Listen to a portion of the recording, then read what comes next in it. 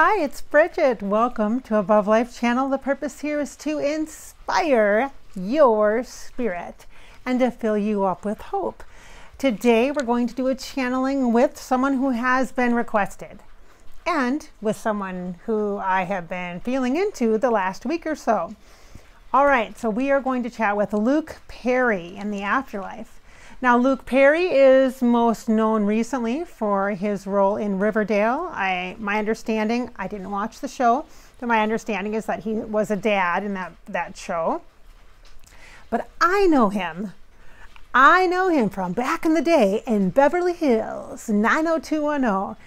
And he was Dylan, okay? He was like the kind of bad guy, strong, silent type. He totally has a James Dean vibe to me, which is totally perfect, you guys, because I just channeled James Dean like 2 weeks ago.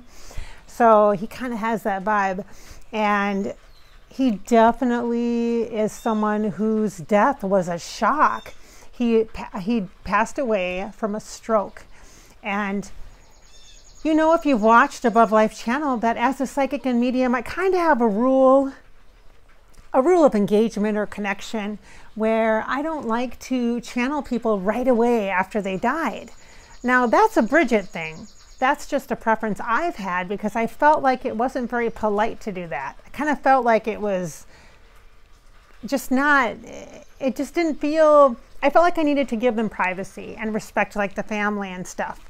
But I realized that after a session I had the other day, that's just a thing that's just a Bridgette thing. That's just something that I created for myself to have kind of a boundary around the energy of that person's passing, and not just that person's passing, because, you know, I feel like death is a private or intimate moment, you know, between the creator and the spirit, and the unification of that and the transition of that is really, it's sacred, and it's as sacred as birth is. And kind of to dig all into that and be all in the business of people, spirit feels like not super great to me right away. You know, I feel like, oh geez, let's kind of give it some time. However, I also recognize that part of the reason why I have tried to stay away from the sensationalization or the focus on people who just die right away, who have just recently passed or what have you, is because I don't want the attention. Like, I don't want people Google searching and finding me and my channeling about that person, because I feel almost like it can be like a drug, you know, afterlife and paranormal connection can be like a drug to some people, and it can distract them. It can be an addiction. It can be something that redirects you instead of focusing on your own life and your own beautiful spirit and the incredible eternal energy that you have access to, that we all have access to. I feel like it distracts people, and I don't want to be a part of that. However, don't worry, I'm going to get to Luke Perry. If you hate that about me and my channel, don't watch. Okay? All right, so for those of you who know how it's done here at Above Life Channel, you know that I got some story to share with you first, right? So a couple of days ago, I was blessed to talk to a client that I've talked to one other time before, who comes to me from the East Coast of the United States, and we connected because of Above Life Channel, because of the channeling here. And she is such a beautiful soul. I love you so much. You know who you are, I hope. And she scheduled a session with me, and it takes some time. You guys, sometimes it takes like 3 to 4 weeks to get in with me sometimes. And so she scheduled a session with me like a month ago, and we just had it this last week. And when she scheduled the session, her mom was not sick. When we had the session, between the time that she scheduled the session and we had the session was about a month, right? 4 weeks. And during that time, her mom got sick, and then she died. So when I talked to her, her mom had transitioned into the afterlife only about 6 days before that.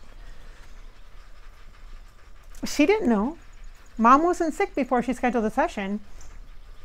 And here I was, all of a sudden, like, I go to open up the session and create the energy connection, and we start to talk, and all of a sudden, boom, her mom's like right here. And I'm like, wow, your mother is so easy to connect to. I said, is your mother in the afterlife? And she said, yes. And she got emotional a bit. Natural to be emotional. You don't need to apologize for that. It's beautiful. It's just a reflection of how much you love and care for that person, that spirit. And I could feel her. I could see her. She was so easy to talk to. And then I finally asked her, I said, well, when did she die? Because I don't remember. I'd only talked to this beautiful, sweet client one other time before, and I don't remember if her mom was in the afterlife that time. You guys, I talked to so many people, so many families, so many dead people, so many living people. I can't remember all that stuff. Oh, please, I can't remember. I can't remember what I had for breakfast this morning. And so it was just it was so easy to do. And I thought, maybe I need to loosen up a little bit on my rule about communicating with spirit, how long I talk to them after they die. Now, I do think that there are still some rules of engagement that I need to make sure that I'm honoring. Like, I'm not going to jump on any bandwagons because I just don't like that. Like, I feel like, oh gosh, it doesn't seem like me. I'm not a follower like that. But I also think that if there's some relevance and some insight that can be gained, some healing, some opportunity for you to open up your spirit for your own inner healing or connection work, because someone had just recently died, and for some reason that could be a portal or opening for you to heal for yourself, or to inspire you to go out and utilize your intuition, or to make changes in your life, or co-create your life in a way that's more positive and supportive and healthy, then yes, thank you, Luke Perry, for your patience in waiting for your time to be on scene here.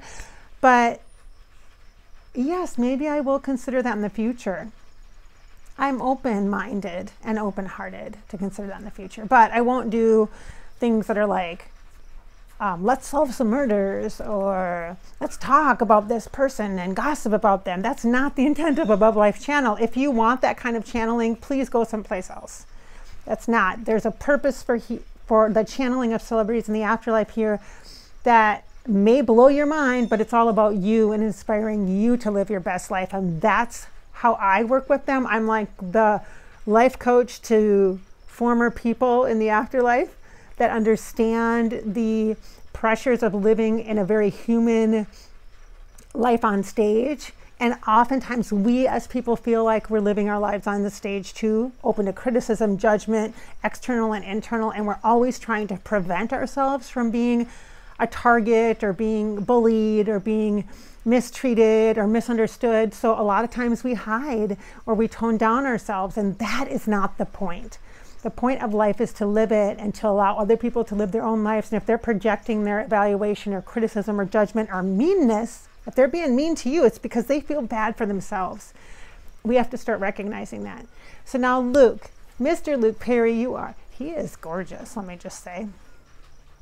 He is a beautiful man in human form, and in the afterlife, his energy is glowing, and he really does have a nice smile. He's got this beautifully shaped face, and he's kind of got this eyebrow thing, and he is glowing like in a lovely way. You are a beautiful inspiration. He says, I'm glad that I could help you. He says, if I inspire you, then you can inspire others. And he says, isn't that really what it's all about?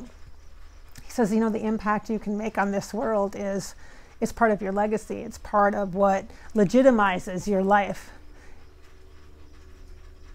As a celebrity, as a celebrity, Mr. Luke Perry, I have to ask you. So as a celebrity, you are well known for lots of different types of work. Like I said, 90210, that's how I know you. And most recently, many people will be fans of you in Riverdale. How, as an afterlife, so as a spirit, can you explain to us what your body of work means to you now? What your life roles and accomplishments from your work, what does that mean to you now as an afterlife spirit? What does it mean in the afterlife to have all these accomplishments? And what is important to you? Okay. Oh, wow, he is. And when you use the word sexy, even in the afterlife he is. He kind of has a way, you guys, about him. He says,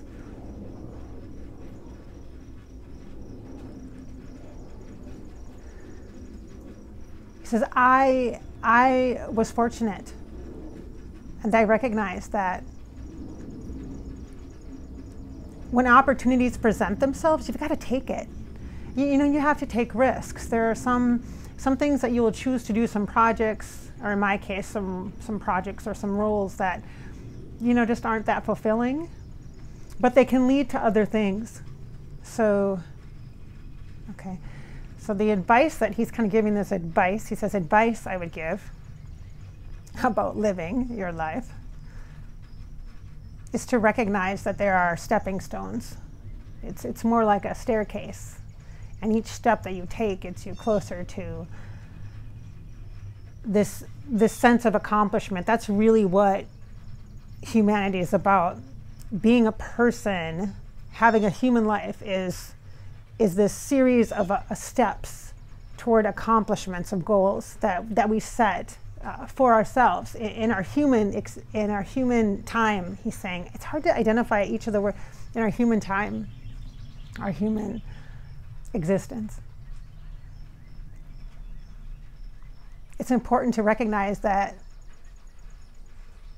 although you may have this grand idea in your mind, this vision for what you want, you know, that perfect role, that perfect career, that perfect life, it's important to know that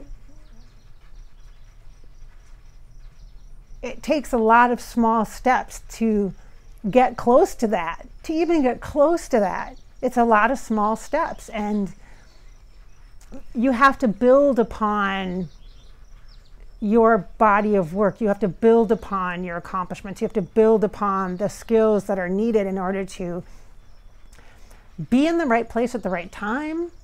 Isn't so much about like timing as it is about you being willing to go into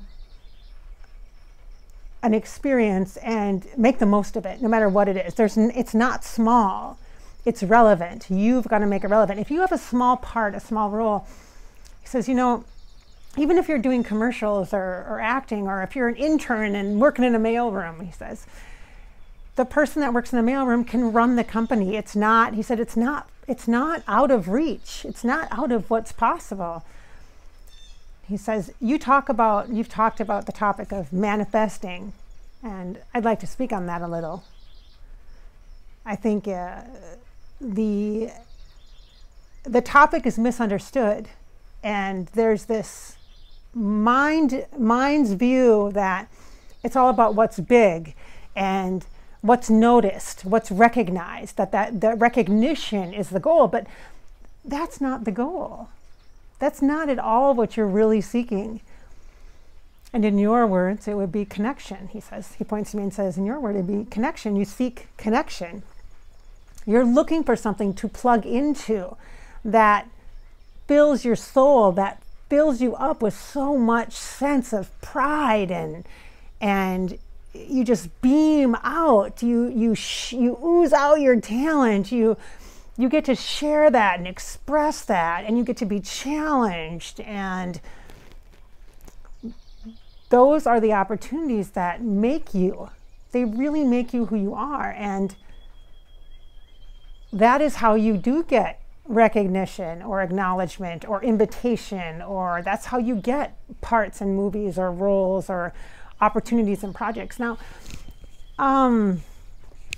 have you done directing or producing? Because I'm feeling like that. Like I literally see you in a chair and it says director on the back. It's a black chair in like old school movies and it says director. And I feel like, Luke Perry, have you been a director? He says, yes.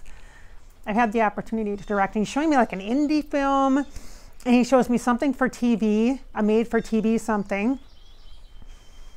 He says, you know, television has changed a great deal. He said, the way that you consume media has changed so much that entertainment has had to adjust, and it's given a tremendous amount of opportunity to reach people, to make connections in different ways, and it's given a great number of platforms, you know, social media, for example, YouTube, Hulu, Netflix, for example, to provide lots of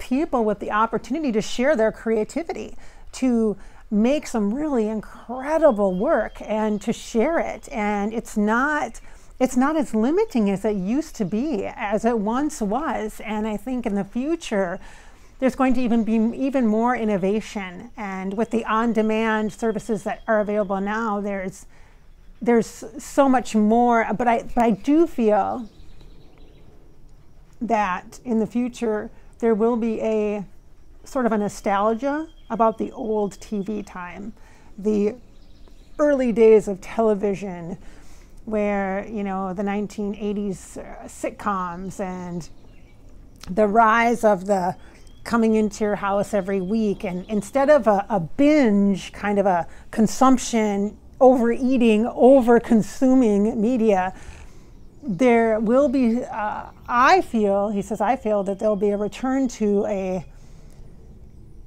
sort of a routine or a scheduling of almost like an event like television, but not television in the forms of there's primary channels and that's the only people that have control and that kind of a thing, but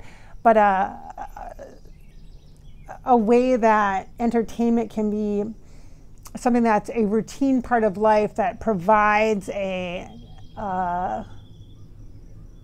routine is the best way, I think. He's saying a consistent outlet, because when you watch something, whether it's a movie or a television show or a series, you are consumed. You become part of the production, the dream or the vision of the producers, the creators, the writers, the actors. You become part of that. You become invested in that and accepted into that. And so every week then there's this feeling of needing to show up and to, in a way, reconnect with that. You have a buy-in, you have an interest in how things are going to go, and you ride the emotions of that series or that cast in a way that allows you to, in a way, detox your own life, detox yourself. It's not just, he says, this is interesting, because he knows how I feel about this, because you can feel that, right? He says it's not just escapism, it's not just a distraction.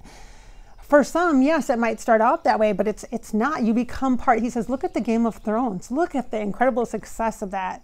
And I didn't watch that. He says, but many of your viewers have.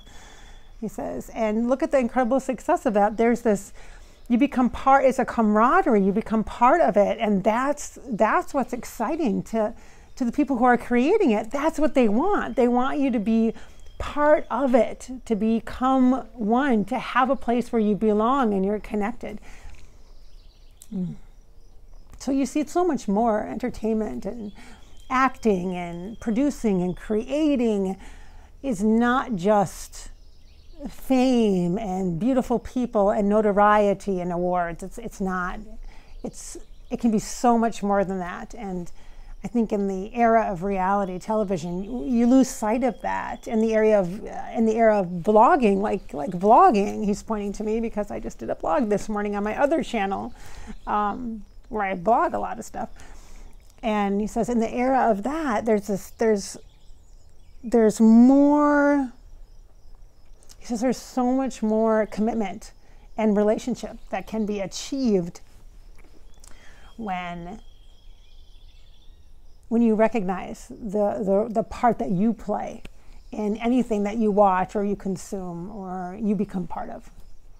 He says the audience is critical in the success of anything. It's not just about watching it, it's about the commitment that they have. He said it's incredible.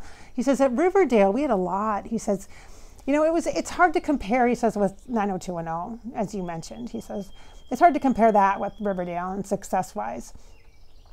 It's hard to compare. He says, but in my experiences, in Riverdale, there's a new opportunity for me to connect in a different way.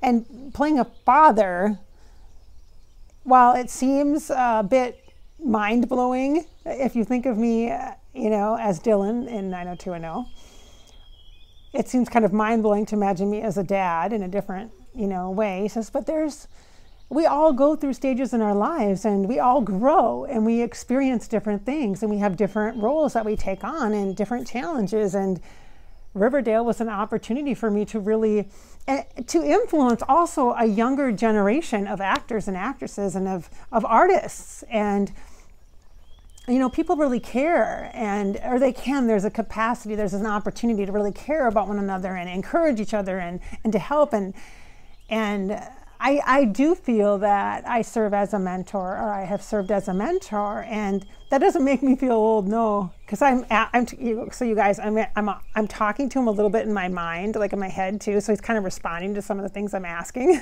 which I forget that I have to make sure I'm getting caught up on the channel here. So I'm asking him about being a mentor and if that makes him feel old. I mean, to be honest, because like I understand, because I'm starting to feel old. Like I have an 18-year-old person now, adult in my household, and I'm like, when did I get old? I'm still like, aren't I cool still? No, I'm a mom now, you know? And so, but he's responding to that, and he's saying it's an accomplishment. It says a lot about who you are as a person. If people look up to you for advice, or they consider you any kind of a mentor, it's a great sense of respect, and it's a great compliment, he says. A great honor, you know, great compliment. Yeah. He says, and I still got it. He says, I still got it. I'm like, yes, you do, because you are a very good looking man. Even in the afterlife form, you guys, he just, very nice. Thank you for taking on your form. He has, so I can see his face and his hair and his eyes and all that. He just looks a little, he's got, chiseled features, I would describe it as, maybe, and his eyes kind of they're not like big and open, they're kind of like a little more mysterious and kind of not squinty, but kind of, you know, they're not like super bright open. And when he smiles, he kind of smiles out of one side of his mouth a little bit. He smiles, and then he kind of cocks his smile to the side, his jaw to the side a little bit. He's got a nice chin there. And then he's got like a button-up shirt on. It's not a flannel, but it has like that pattern, like a kind of a plaid. I'm not sure. It's not stripes, and it's not checks necessarily, but it's kind of like it looks like a flannel shirt, but it's not. It's like a dress shirt. Does that make sense? But it's simple. That's what he has. And he's got jeans on, and just like it looks like a white or like a light blue shirt, like t-shirt underneath it. I can see that sticking out, kind of a thing, and that's it. He looks good. Looks great in the afterlife. All right. Oh, so your death was very unexpected. You had a stroke. I mean, that's crazy. You seem very young, you know, in your 50s, I think, is what you are when you passed over. But did you have any sense, any idea that you were sick or that you were going to die? I mean, I know that sounds kind of morbid, but did you have any kind of sense of that? He says, not really. He says, not anything that I would admit to.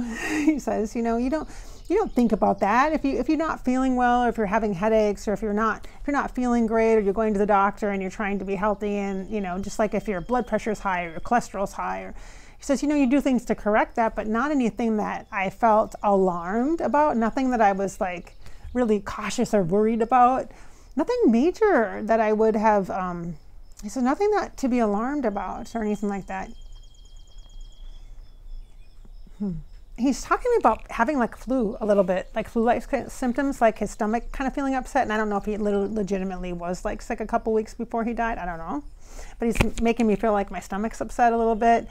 And like kind of how like sometimes people have flu-like symptoms when they have heart attacks. And so that would be the only potential indicator. But he didn't actually have a heart attack. He had a stroke. So a little bit different, but he's telling me about, oh, thank you. Okay, I understand now. I understand what this message is. Luke Perry is saying it's important to be aware of your health. It's important to recognize the warning signs for things like heart issues or stroke. It can happen to you, even if, like we have had this conversation, even if you feel young and you can't believe that you have a child that's 18, he says. Even if you don't feel like you're old and you associate having a heart attack or high blood pressure or stroke with old people, he says, quite frankly, that's what people do. You've got to pay attention to your health. You've got to pay attention to your health. Even if there's no warning signs, even if there's no family history, you've got to pay attention. That's one thing that I think is important that could come out of this. That's good. He says, this is Luke Perry saying, one thing I think that's important that could come out of this that's good is for people to recognize their health, to stay on top of that, you know, to be preventative is important. To be realistic and be preventive and just be healthy as you can. And some things aren't, you can't avoid everything, you can't prevent everything, but it's a good idea to be informed and to take care of yourself as best that you can, he says, as best that you can. And that's not going to stop everything. That's not going to prevent everything, he says, but would it have stopped you and what was going on with you? He says, no. He says, no, that's something that I can't really answer. If I had known more about the possibility of strokes or what the symptoms were, would I have recognized it? Probably not, because that wasn't something that I was even thinking about. I'm not, an 80-year-old man. Why would that be something that I would even worry about? So I think it's a perception thing, and that's the part that can come out of this, is to consider your health as a whole and not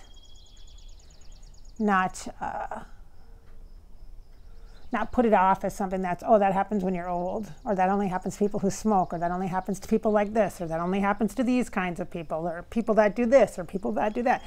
That's not the case. That's not the case. And he says health is important. It's just something you got to do. You got to take care of yourself. But as far as prevention, I don't know. He's saying, I don't think what happened to me could be prevented.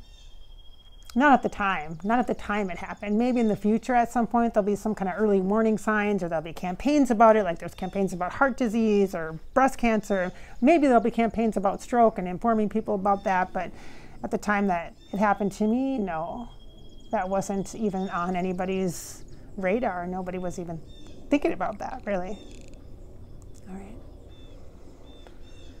Okay. And he's sending a lot of love to his castmates and his family and his friends, he's recognizing that people that were so loving and saying such nice things about him and came out to the hospital, to the memorial, he says the wake,